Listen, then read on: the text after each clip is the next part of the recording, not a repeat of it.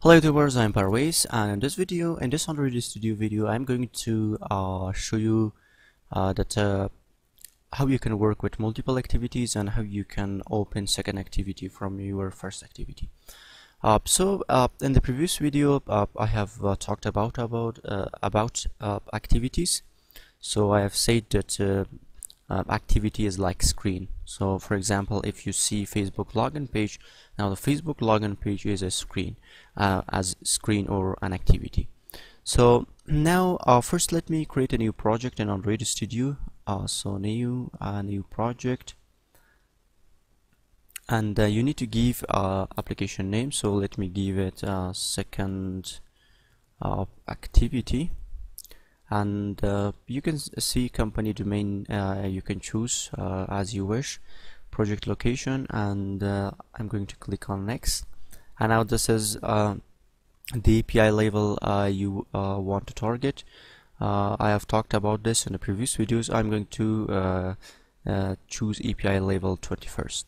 So after this, you can see I have chosen phone and tablet. Now I'm going to click on next, and now from here I need an empty activity. Click on next, and this is your activity name, and this is the layout for our activity, the XML layout. And after that, let me click on finish. So this is the layout activity name. So remember that every activity, when you are going to create an activity, there should be a layout for that activity. So a Java class and also a layout. So this is our Java class and this is our layout. Now I'm going to click on finish. Now my project is going to be created. So guys, this is our project, and we have just text view in here, that's hello world. And if I open, you can see that I have said when you create an activity, we have an activity main.xml, and also we have a main activity.java that it inflates our main activity.xml. So now for right now I have just one activity. Let me just add a button in here. So let me remove this.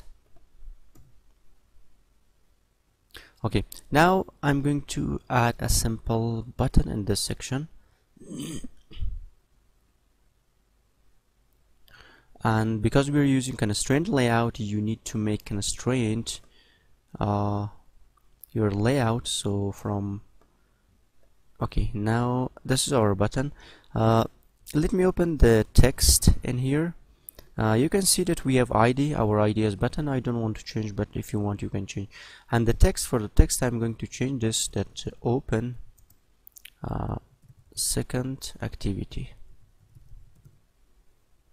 So when a user clicks on this button, I want to open another activity or another screen, we can call it. Okay, so now we are going to create another activity. Creation of activity, you can simply write in right click in here and click on new, and from this section you can see activity, and from here we need an empty activity, and also you need to give a name. So it's second activity. So you can see this is the Java class name and this is our XML file name. Click on finish.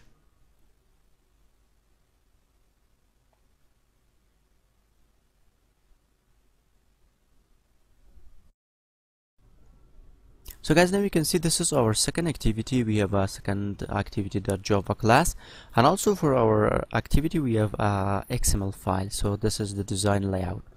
Now in the second activity I'm going to just simple text view in here like this, and let me make it okay. So first let me make it constraint like this.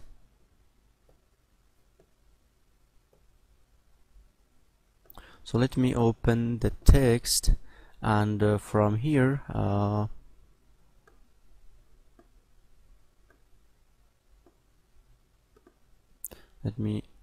okay, so this is our preview.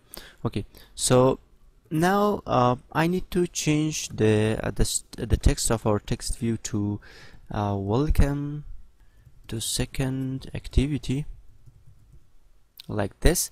And also I need to bring some change to the font of the text, so you can use Android text size. Okay, we have text size in here. Okay, let me just okay, so Android text size, so I want to give it 25 sp. And Android text color, so for the text color I'm going to give it Android color whatever you want. I want read light. And Android text style, I want a bold style for my this text. So you can see welcome second activity. Now this is the design. Okay, so now I want, when a user click on this open second activity button, I want to open this screen, so the second activity. Now for this you need to open your main activity.java, so the activity.java that is related to your activity main.xml, like this. And here the first thing you need to create a button object, so button, and let me call it a button or whatever you want, for example btn you can call it. And let me just import this button. Okay, so you can import by alt enter, you can import the classes. Now after this we need to find the ID of this button, because if you see in here we have the ID of button. You can change this, but I have give it button, so we need to find this ID. For this you can write btn find view by ID and r dot id dot button, like this. You didn't need to typecast this because in the latest version of Android Studio you don't need to typecast your widgets. Okay, so now we have find the ID of our button, that's button. Now we need to set on click listener. So for our button there are two ways that you can set on click listener. The first way is that you can simply write btn dot and set on click listener, so you can use this set on click listener. The second way is that you need to, in your XML file in here, you need to give for example, so let me show you the bot way. Okay, so this is the first way. Let me show you. btn dot set on click listener, new on click listener.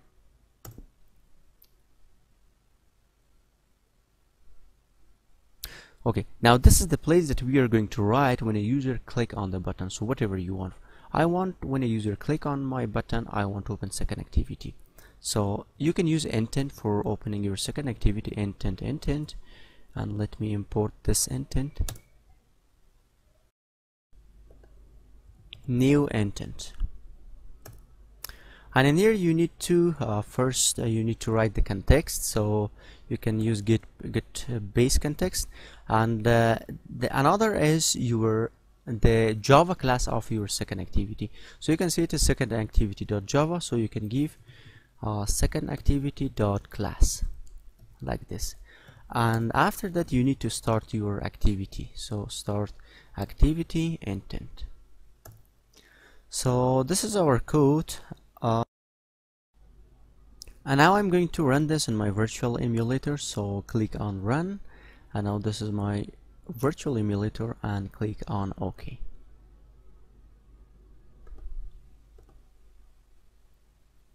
So now I'm waiting for my...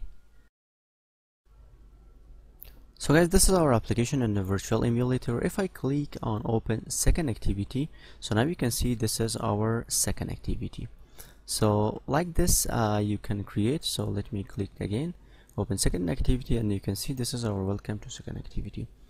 Now so this was I have said that you can set on click listener in two ways. So this was the first way. The second way is that in your where you have your button, so I have in my activity main.xml, and here you need to define an on click. So you can simply write on click, and in here, for example, I want let me call it click me. Click me. Okay, click me.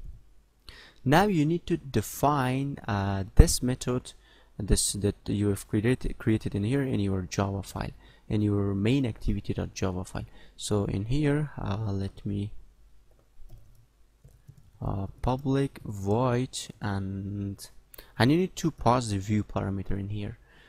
This is an accessory parameter like this, and now you can simply just write your this intent in here like this, and now you don't need to this let me remove this. You don't need to find the ID, you don't need the object of the button when you're going to create the, like this. Okay, so now let me run this and we will see the result. So let me click on OK. Now I'm waiting for my virtual emulator.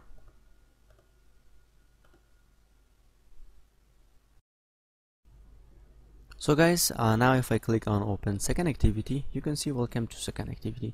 The result is the same. So this was that you can set two kinds of on-click listener for your buttons in Android Studio. So thank you guys. If you have any question, please let me know, and for the further videos please subscribe to my channel and like the video.